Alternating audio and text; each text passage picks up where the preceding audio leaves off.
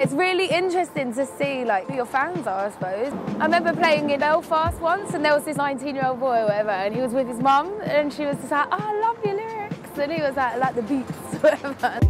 My feet won't stop, I can't keep still. Be rocking this until the sunlight. That beat's so sick, that tune's so ill. Seems they know just how to move me right.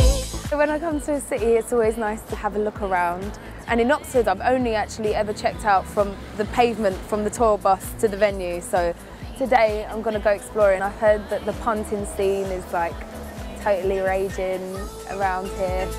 Oxford was the first date of a tour that I'd ever done. So it was a really weird concept for me to think that like people had bought a ticket to my show. Do you know what I mean? Like this wasn't a festival or I wasn't on a kind of up and coming show or anything. This was like Katy B tour and I remember just like literally couldn't get my head around it. It was really weird.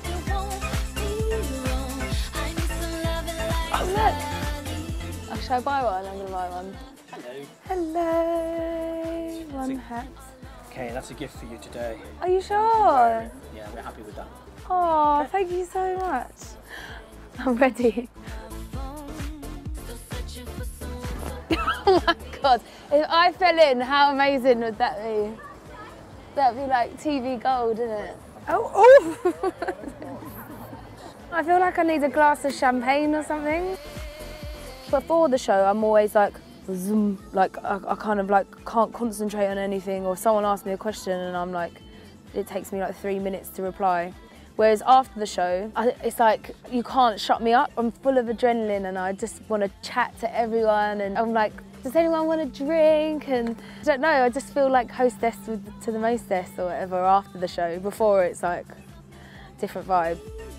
I'd always had a hype man from when I was like 16 or something. I remember like coming on stage when I did my PAs and I'd be like really scared and just sort of sing my song and then I'd just go off. And then I had Tipper with me for like a long time. But now, yeah, it's just me. I do all my like bounce with me, bounce with me Oxford and jump up and down stuff. I think people do like to jump. I think they do like it. And I think it gets very satisfying when you ask people to jump and then the whole venue is like jumping at the same time. It's quite a nice feeling because I think when I was younger, I always used to think like, what if I asked them to jump? And then they just look at me like, yeah, all right, love, like, nah. But people do, I think they love like getting involved and stuff. We had a little bit of sun and now we've got this kind of, this is cozy and it's got a blanket, a handsome young man rowing the boat, you know, what more can you ask for? So that was amazing. I'm so happy with my Oxford punting experience. But we're gonna go and warm up and get a cup of tea now. I've got a wicked band. My band are so talented. It's been really, really nice practicing with them and figuring out the set and just feeling really prepared and it all being really slick. I think having a bit more experience this time around in how to translate my music from a recording to live has been a lot smoother because I think on the first record I found that quite tricky because you know, it is hard to kind of authentically translate something that is dance music into a live thing. But I didn't want to just go out there with a DJ or just kind of playing completely over track. When people come to see me, I want them to feel like they are seeing a live band and seeing a live experience. 5 minutes before I go on, I'm definitely like in performance mode. Like I feel like I need to jump around or something. I'll do like some like star jumps and like run on the spot or something. Like before the London show, I did this weird like skip hop jump in the air. But I had a drink in my hand and then I managed to pour rum and ginger beer all over my head. So sometimes it doesn't really work out. So this is my inhaler and it just sort of, yeah, hydrates my vocal cords so that they perform better, really.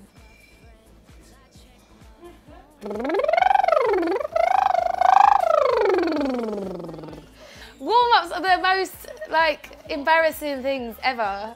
Sometimes you do have moments where you slip out. Like last night I walked on stage and there was all these photographers in the pit and I didn't even think about them, and then for one moment I was like, there's going to be a review of this show tomorrow, and I was like, whoa, whoa, whoa, whoa, and then I just had to like bash it out, like just get back in the moment. If I ever have a thought entering my head like that's not helpful, I just go back to the story of the song and then just think about being in that moment, and then I'm fine.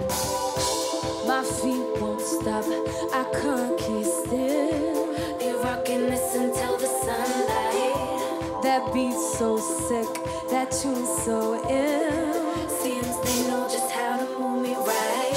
When I'm 40, maybe I would have chilled out a little bit by then. I'd love to have like lots of backing vocals and lots of horns and lots of musicians around me would be really fun. Because I can't imagine me sort of like jumping up and down and well maybe I'll be like Madonna, like some crazy like yoga bunny and like just be still raving it up. I need somebody to knock me out. I need some love and light. I need some love and light. I need some love and light.